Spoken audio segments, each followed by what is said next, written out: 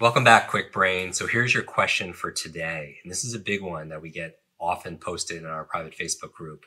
How do you know if you have ADD or someone you know has ADD? And what do you do about it? And I'm really excited to have this conversation here today because, as I was mentioning, now we've had you both on the show before. You've spoken at our events. I'm really excited about this. For people who don't know, we are here with New York Times bestselling authors, Tana and Dr. Daniel Amen. And two of you probably have forgotten more about this subject than most people will ever learn. And well, I for sure have. But if we're talking about focus, now, I mean, so the question is, we're talking about ADD. Is it ADD or is it just living in the 21st century, you know, in the age full of distraction? If somebody's struggling with this for themselves or someone that they know, where do we start? So when we had our first date, I totally did not believe ADD was a real thing, first of all. So I thought you just needed to work harder, pay attention, like dig in. Okay. So that was more than 13 years ago. And then we found not only did she have it, but everybody in her family had it. And from her mother and her uncle, and her dad had actually been diagnosed with it, and he didn't have it. And so ADD a lot of myths. or ADHD, you know, it's had both names through the years, is a neurodevelopmental disorder where over time, so it's not something you just have for the moment because you're tired. Over time, you have a short attention span. Mm-hmm. You're distracted. You tend to be pretty disorganized. You procrastinate. Everything's the last minute. And you have issues with impulse control. You often don't think it through before you say something. Think it through before you do something. Now, there are a couple of caveats that fool people. Mm-hmm. It's short attention span, but not for everything. It's short attention span for regular routine everyday things like schoolwork, homework, paperwork, chores, the things that make life work. But for things that have their own intrinsic dopamine, for things that are new, novel, highly stimulating, interesting, or frightening, people with ADD can pay attention just fine, which is why they love scary movies, because they actually feel tuned in, as opposed to someone like me. I'm like, why are you torturing me? Why do I want to feel bad? Mm-hmm. So short attention span. Distractibility means they really see too much. They hear too much. They feel too much. The whole world comes at them faster, and they're not as good as blocking out innocuous things. And so they just get distracted. Disorganization for space and time. So they tend to be late. Their rooms, their desks, their book bags tend to be messy or organized by the pile system, you know, pile here, pile there, pile everywhere. They don't do things. That's a procrastination until somebody's mad at them to get it done. And the impulsivity can really work negatively on their life. And I totally didn't, one of the reasons I didn't believe this is because, and this is what I learned, you don't necessarily have to have all of those, and there are multiple types of ADD. So for example, because I'm successful at what I do, graduated top of my class, loved school. My mom is very successful, but she had to work really hard at it. I just thought that was nonsense. Okay. I actually am anxious, so I don't tend to be a risk taker or things like that, but mine will show up in different ways. What I didn't understand is that it doesn't look the same for everybody. And that's why he's actually identified different types of ADD, which makes total sense to me. When I actually began to sit back and stop resisting it and pay attention, what I never realized is as successful as I was and as successful as my mom was, we used to joke that she was successful in spite of herself. So that's a big clue. And what I never realized is as successful as I was I really meeting my potential? And was it harder than it needed to be? Interesting. So were you successful just because maybe in spite of? It was hard work and I was intelligent. See, a lot of people have that. That's another myth, is if you have ADD, you're not intelligent. That's not true. And I was smart enough also, or intuitive enough maybe, to pick a field that kept me stimulated. I picked trauma, level A trauma nurse. Neurosurgical ICU nurse. In a level A So trauma emergency center. room physicians have a very high incidence of ADD. Dermatologists have a very low incidence. There's no juice in And I like acne. fighting. I like karate. I don't like playing golf, right? So, Right. but I figured that out sort of intuitively to do things that kept me stimulated. And so I didn't find things like drugs or, I found a different way to do it. But not everybody has that. Some people, unfortunately, have a more classic ADD where they do self-medicate, where they do have a harder time, where they are more distracted. I'm not distracted as long as I'm doing something like that keeps me stimulated. And your mom's an entrepreneur, and about 50% Yeah. of entrepreneurs Very smart. have ADD She's because very they don't smart. do well working for other people. No. If you work for yourself, it doesn't matter if you're late. Right. It doesn't matter if you don't meet deadlines. And the successful entrepreneurs actually hire their chief operating officer, or their executive assistant, who has a little OCD, who's like, no, we're going to get this thing done. And as long as you don't fight with them, it can be a very productive relationship. So, for example, publicly, the founder of JetBlue has come out and said, I have terrible ADD, but he surrounds himself Right. with people who organize him, and that helps. But when I first started, so I've treated people who have ADD for nearly 40 years. And as a child psychiatrist, half of my child patients have ADD of one form or another. But when I started looking at their brains, I'm like, this is not one thing. It's at least 7 different things. Really? And so there's classic ADD, short attention span, distractibility, restlessness, hyperactive, impulsive. And then there are the girls who have inattentive ADD. So they have short attention span and they're distracted, but they're really never hyperactive and not terribly impulsive, but they never live to their potential and they hate themselves because it's like, why am I working so hard? Well, and so perfect example. So I graduated top of my class, was a level A trauma nurse by anyone's standard. I worked for Medtronic doing a really high level job, had a great time. But when I finally stopped fighting this idea and was like, okay, let me just stop resisting it and see if it actually holds merit. As you stated in the beginning, I became a New York Times bestselling author and I've written 10 books. And I did that. I actually wrote 8 books in 7 years. So I could never have sat still long enough to do that before. I needed to be doing something active all the time. Okay. So I did things that were active that were helpful to me, but was I really meeting my potential? That's kind of what I mean by that. That's amazing. So the ADD comes in different forms. And then, so how would somebody who's listening to this right now, for themselves or their child or someone they know, if they feel like they have some of these symptoms, is there a test? So I have a book. It sold about 500,000 copies called Healing ADD, where I talk about all the different subtypes and what to do. And I love the book because it starts with, I know you're not going to read this book. Read the next 5 pages. And so I teach people how to know what their type is. They can actually go to our website, amenclinics.com, and there's an ADD type test that they can take. And then based on their type, we'll give them specific strategies to help them. So right now in the general population, I'm actually working on a new book called The End of Mental Illness, because I hate the whole concept. It's wrong. These are brain issues that steal your mind, not the opposite. So now you go to your family doctor, you go to a psychiatrist, you go, I have ADD. They give you Adderall or give you Concerta or Ritalin. And I'm like, that's just insane. You need some biological data to know, well, what type do I have? And then, well, what are some natural ways to treat it? And what are the medicines? So Adderall actually works really well for type 1 and type 2, but type 3 to 7, it actually makes people worse. Made me anxious. Wow. You need to know what's going on in your brain. And so, for example, exercise is a natural treatment for ADD that I think you used for since I was a teenager. years. Didn't know it. But you intuitively. Yeah. EPA fish oil is really good for ADD and it's really good for depression and it's just not good for anxiety or for memory.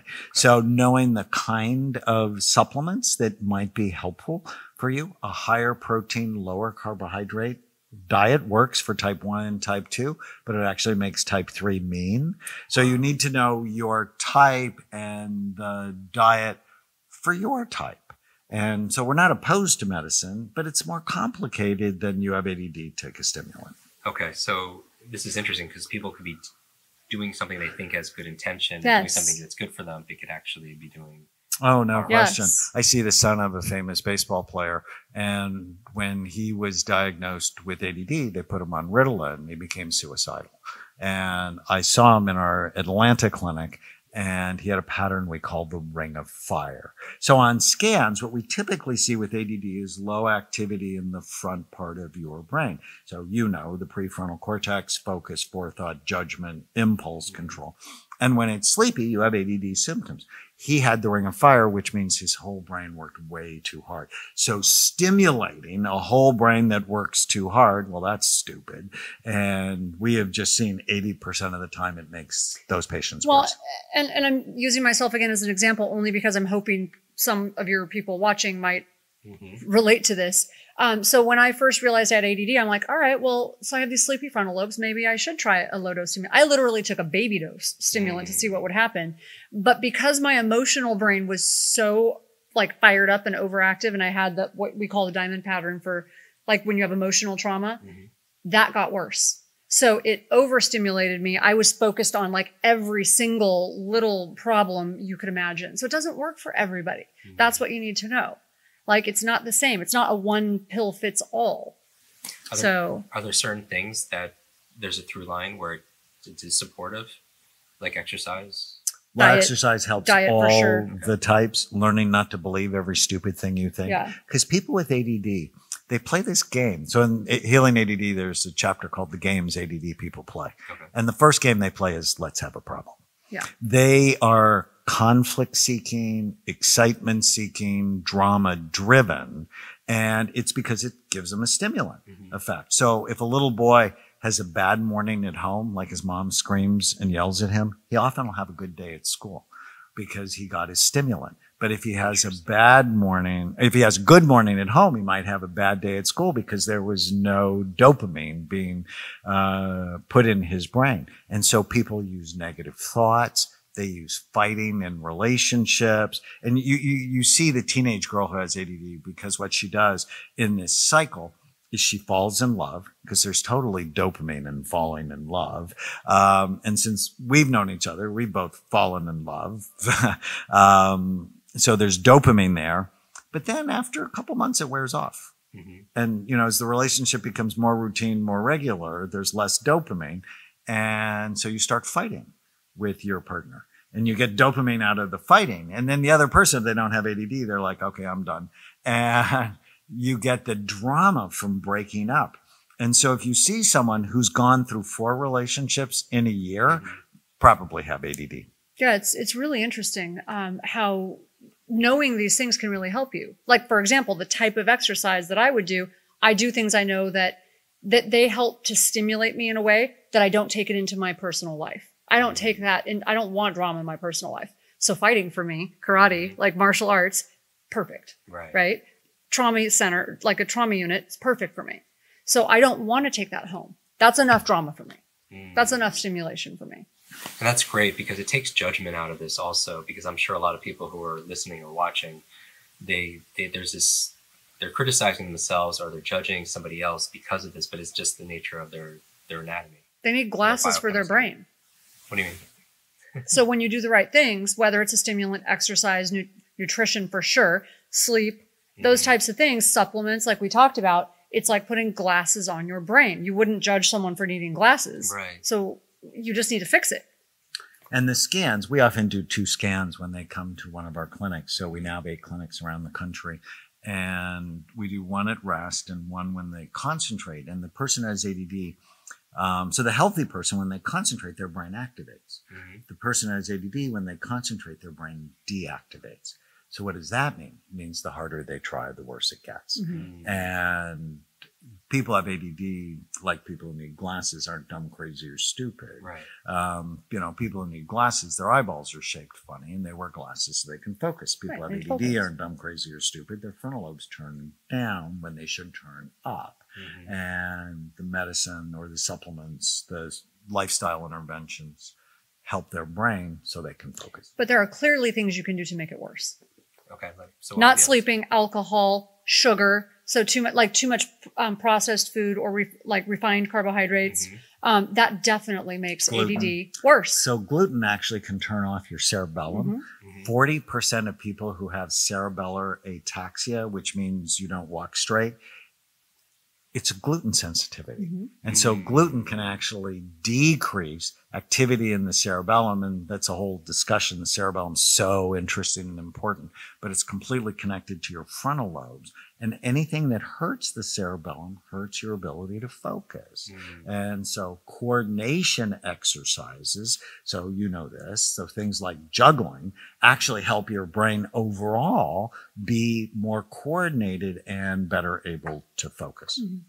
What other exercises would fall in that category? Table tennis? Table tennis, dance is great. He But always- if you drink when you dance, it ruins the benefit. And he always leaves martial arts out because he doesn't want you getting a head injury. But martial arts, minus the head injury, don't let people hit you in the head. Martial arts without the head injuries actually is really good because it's complex bilateral moves. It takes a lot of focus and remembering. And actually a lot of studies have been done on kids with ADD and kids with autism. So, but more traditional martial arts, not mixed martial arts, things like doing katas, that type of thing actually requires so much focus and it's repetitive and it's complex. And so it actually is very helpful. So there's a study on jiu-jitsu from Brazil showing the martial artists actually had more gray matter in their brain, which is more cell bodies. The same with juggling also as well. Same with juggling. Yeah, I read that study at Oxford University. This is amazing. So what would you recommend, to sum this up, people do right now if they feel like this is an issue for themselves or somebody that they love? What are some of the things that they should? Well, so the first thing is know what type you have. Right. So you can either get the book Healing ADD or go to Amen, like the last word in a prayer, amenclinics.com and take our free assessment online. And then if they really want to see their brain, I mean, I always go, well, how do you know really unless you look? We have 8 clinics, 3 on the West Coast and 3 on the East Coast, Atlanta and I'll make sure Chicago. I put all the links to the book, to your clinic also, and the assessment in our show notes, 100%. I recommend it. I also have my brain scanned here also as well. So I don't understand till to this day how people are treating organs that they're not actually looking at. I don't either. It's insane. It is. Okay. And then from there, a couple other things that maybe lifestyle that they could do to reduce. So anything you do that steals your sleep. So improving sleep, right? So you want to assess your environment and improve your sleep. Make sure it's dark. Make sure you have a routine. Sleep hygiene is really important. So get better sleep and start working on your diet. So you want to. And I put all of my patients on an elimination diet. So basically, just for a month, I want you to eliminate gluten and dairy, corn, soy, artificial dyes, and sweeteners, just for a month. And sugar as much as possible. See if it doesn't have a positive effect. One of our favorite stories, a guy who was seriously suicidal, actually ended up with ECT, electric shock therapy, and we put him on elimination diet. He got better, added back gluten, nothing happened. Added back dairy, nothing happened. Added back corn. He had vision within 20 minutes of putting a gun in his mouth. We have thousands of stories just from the nutrition aspect. So that's astonishing. Yeah. Tana, Daniel, thank you so much for being on the show.